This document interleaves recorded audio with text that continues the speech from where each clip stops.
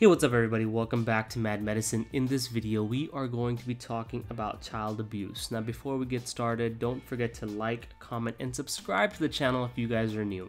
So let's talk about child abuse. Child abuse is a type of mistreatment or neglect of a child, and it's usually done by the parent or other caregiver. So pretty much someone who is close to the child, who always has a lot of access to the child, is going to be one of the perpetrators of this type of abuse. So keep that in the back of your mind. Now, there are three types of child abuse. You have physical abuse, you have emotional or psychological abuse, and you have sexual abuse.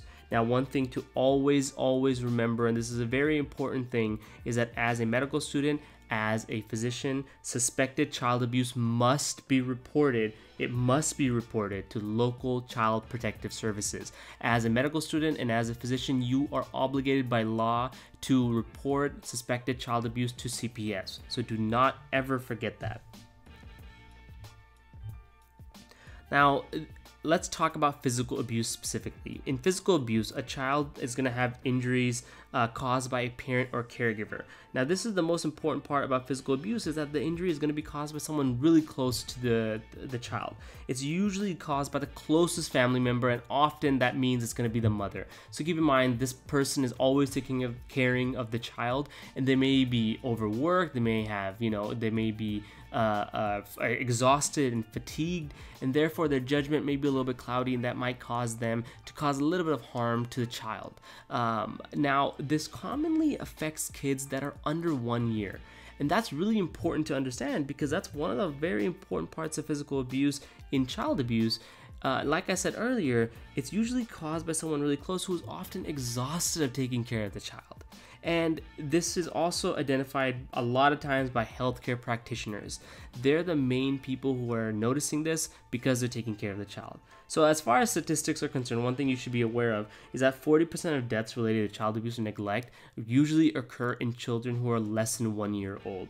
So that's a very high number of deaths related to child abuse. Now, when it comes to assessing child abuse, especially physical abuse, history is key. History is amazingly important. It is so important. Now, a child or a parent may come in with a child for a minor trauma. They might present to you with the chief complaint of, the kid's been crying a lot. Now, when you do a physical exam, you're going to see major injuries. And when it comes to taking history, one thing you will notice is that caregiver history changes over time. This is very important because they're not able to keep their lives in check, in order, and when you keep asking them the same questions over and over again, they're going to skew the answers that they're giving you, okay? Now, when it comes to physical manifestation of child abuse, we have several findings that are very important that you will see a lot of times. And the most important of these findings is going to be bruising. Bruising is going to be located in multiple places, usually the buttocks, the trunk, or the ear and neck. And this multiple bruising pattern will should tip you off to some sort of physical child abuse.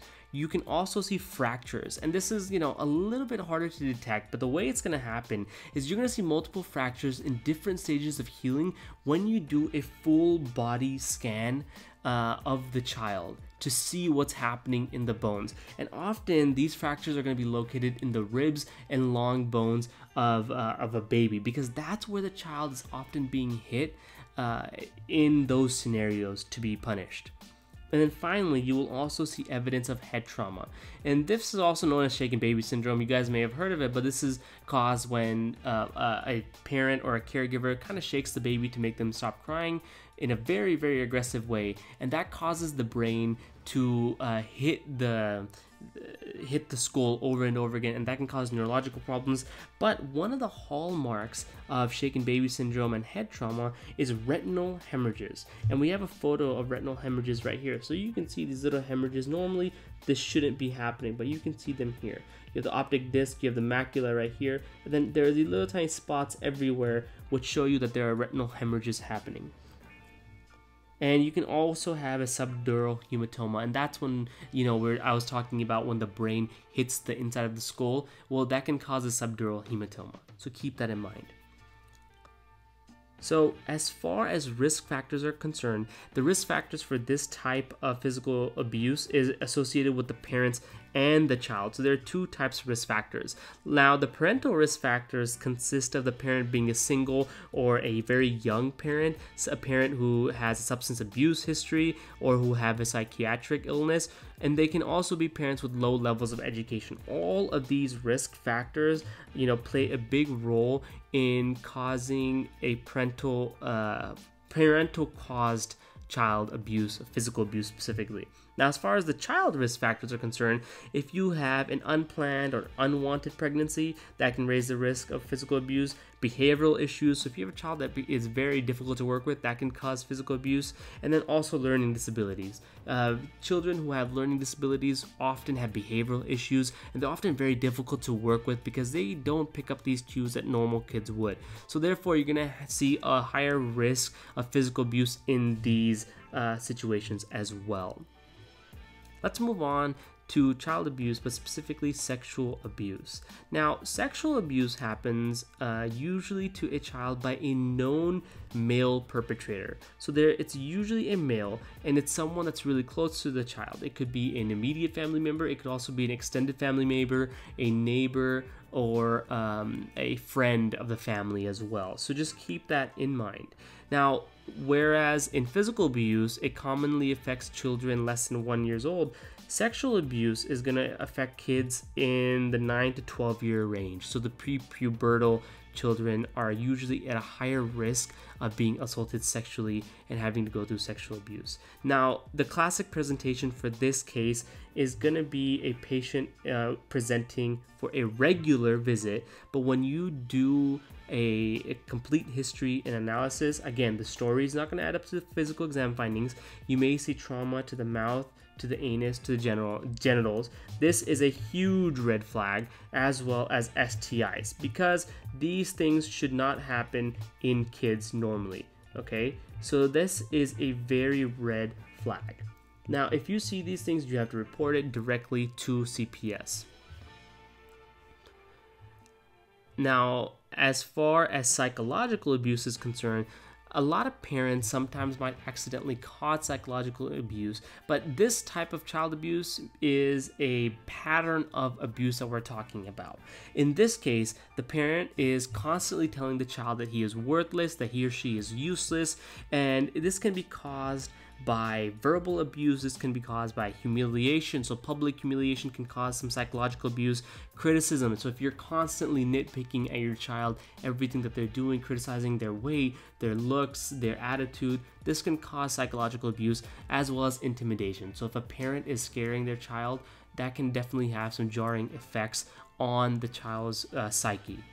Now, another method of psychological abuse that can occur but is often overlooked is confinement. So a lot of times kids will be sent into the corner as a punishment, but sometimes you'll see that kids have been confined to a certain area for prolonged periods of time, and this is a very, very, very concerning punishment, because it can cause, again, jarring psychological abuse problems. Now let's talk about child neglect. Child neglect occurs when a parent or a caregiver fails to provide the child with adequate food, shelter, supervision, or education, or affection. Remember, we talked about attachment being a very important part of child growth. Well, affection is also a very important part of a child feeling comfortable. And if they don't have these components, right, if they don't have adequate food or shelter, someone looking after them, someone taking care of them, and someone loving them, that's considered child neglect. And this is the most common form of child maltreatment. Abuse occurs a lot, but neglect is probably the most common, because a lot of times it's overlooked and people don't realize they're doing it to their own child. The evidence of child neglect is going to be child with poor hygiene, malnutrition, so they may be really small, really scrawny and skinny. They may have withdrawal symptoms because someone may not be taking care of them, someone may not be showing them attention and giving them that attachment. They may have impaired social and emotional development, so they may not be able to communicate with people. And finally, they can also have failure to thrive. Now, one thing that I want to stress again is child abuse and child neglect must be reported to CPS. Alright, so let's end this video with the vulnerable child syndrome. Now, in this syndrome, a parent may perceive their child to be at a higher risk for behavioral, developmental, or medical problems. And these perception can be real, the illness can be real, or it can be perceived. They could, be making it up in their mind. They just have a heightened sense of fear for their child. And this can be due to things like a very serious illness that happened to the child recently, or a life-threatening event that can cause the parents to become very protective, very cautious about their child's care and their health, and become overly cautious in this case, and pretty much create a syndrome for the child to feel inadequate.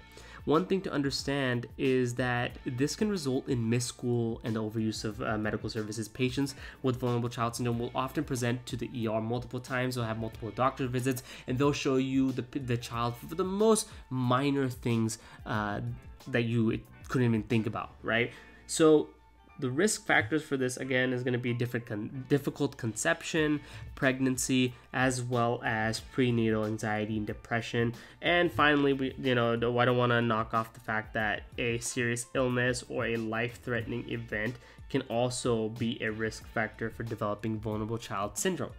Now, with that being said, thank you so much for watching, everybody. I really appreciate it. If you guys like this video, don't forget to like, comment, and subscribe to the channel. And when you guys hit that subscribe button, don't forget to hit the bell button right next to it so you can get notified every time we post. And with that being said, thank you so much for watching, and I will see you guys here real soon.